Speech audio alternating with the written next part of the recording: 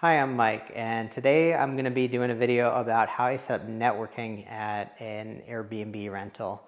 Now, I meant to do this video a long time ago.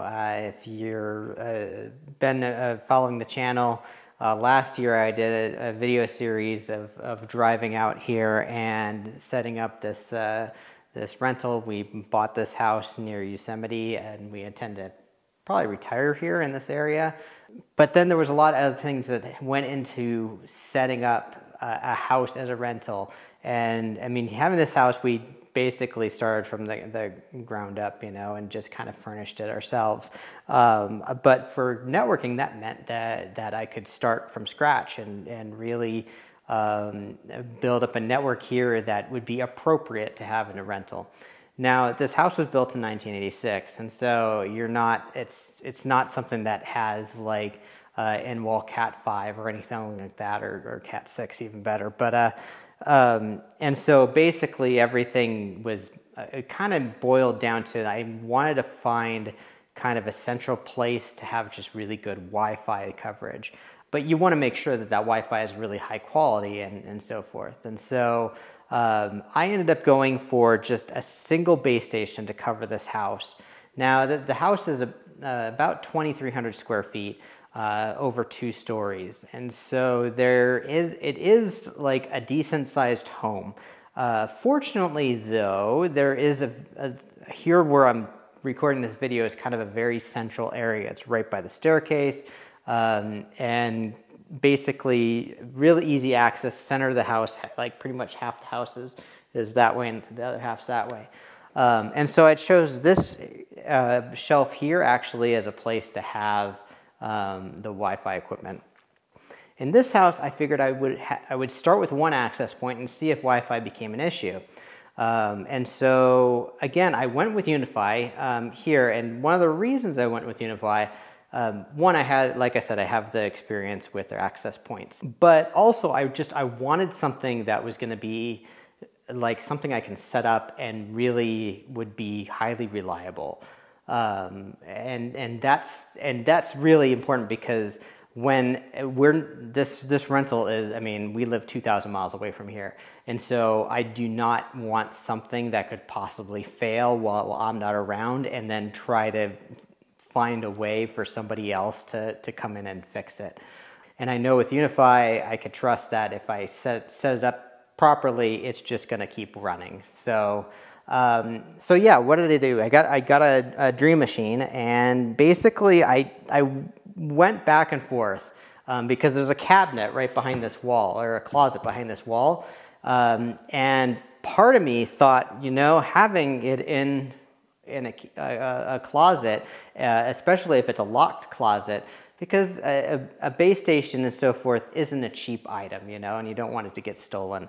But the reason why I ended up putting it out in the main area is because if something was to happen, and like maybe the internet went down, if you have more of a tech-inclined visitor, they might want to actually plug and unplug the modem or router and so forth.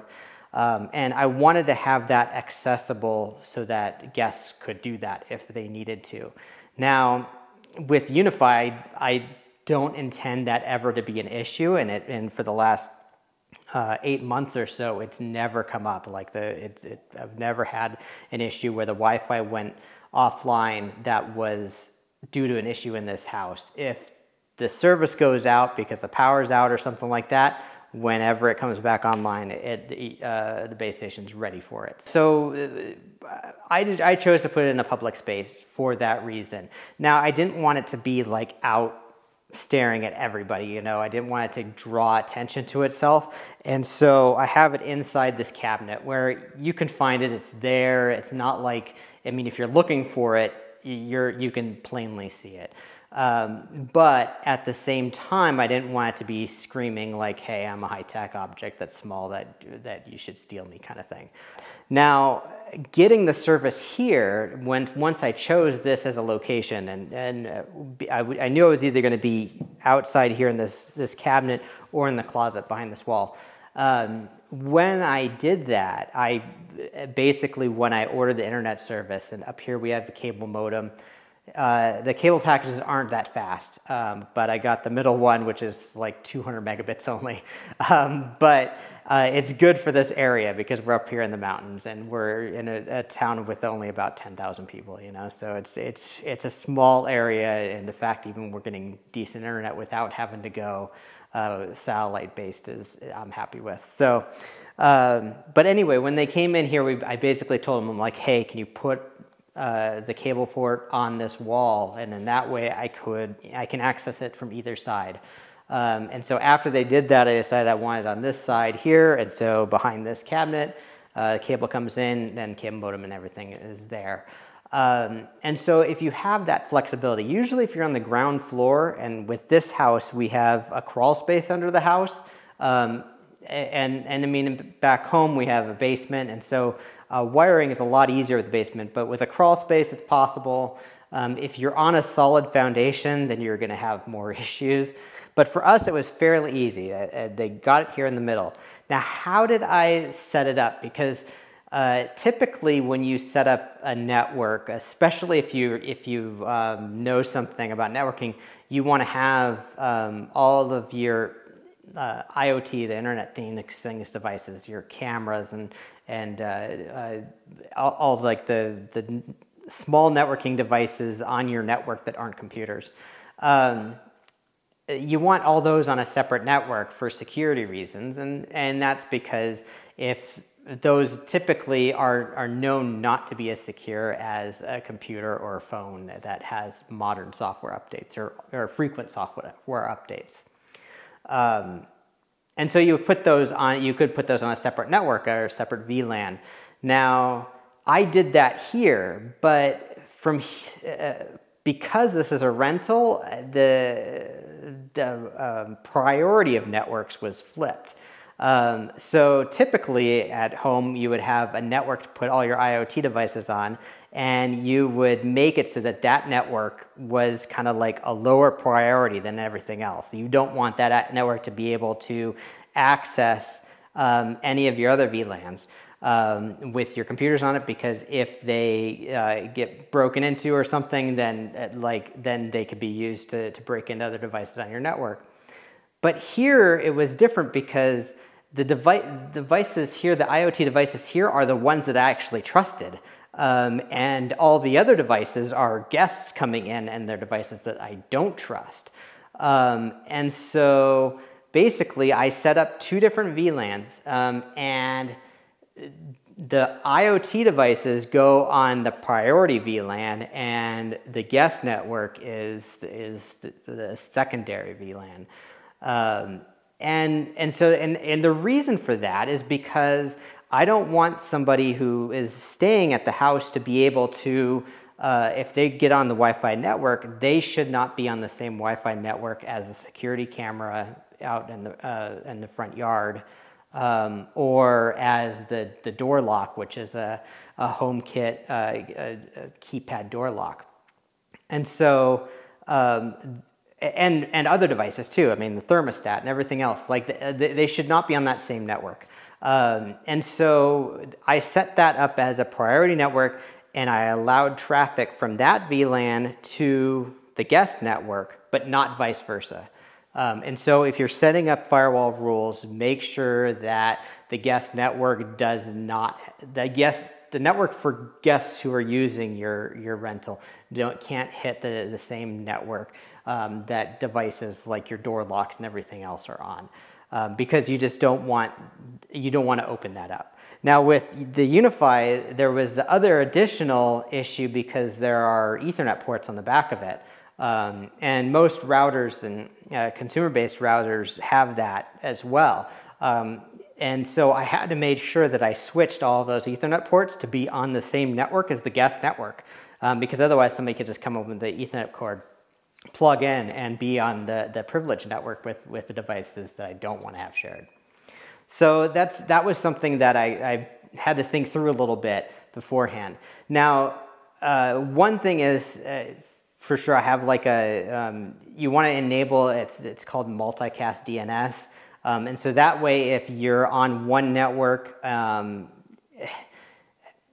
basically it's the same thing where I allow only one way, but if I'm signed in on the privileged network, I still want to be able to get to all the devices on the non-privileged network, on the guest network.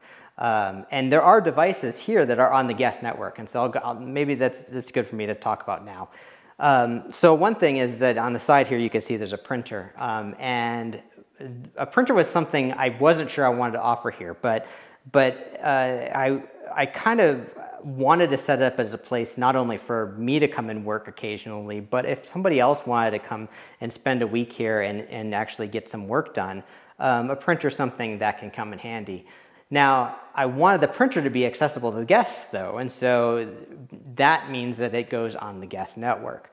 Likewise, things like TVs and so forth, when you have streaming devices, or the TVs that we have here are streaming devices. And we ended up going with TCL TVs because, and the Roku ones, because they specifically, the Roku ones have a guest mode. So that you can sign into all, if a guest comes in and signs in their Netflix account and everything else, it will automatically sign them out on the date that they choose as their checkout date.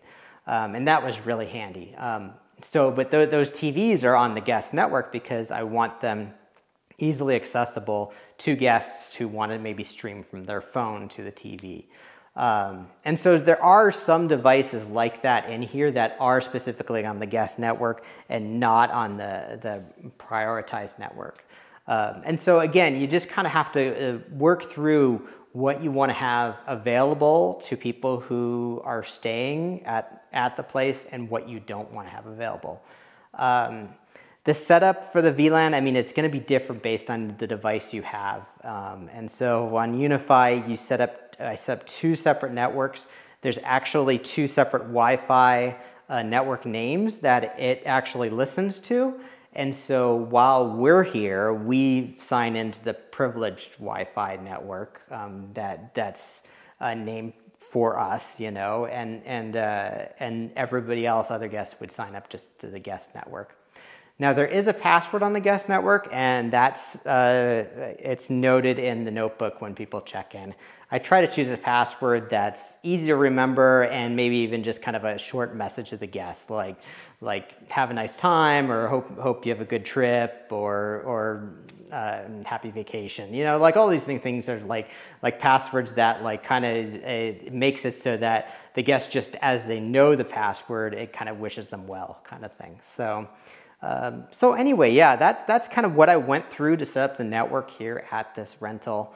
We haven't had any issues with it so far. I guess I'll knock on wood for that. I turned off automatic updating on the UniFi router, and I'll just update it every time that I come here to visit, which is a couple times a year. And I think that's frequent enough updates. If there is a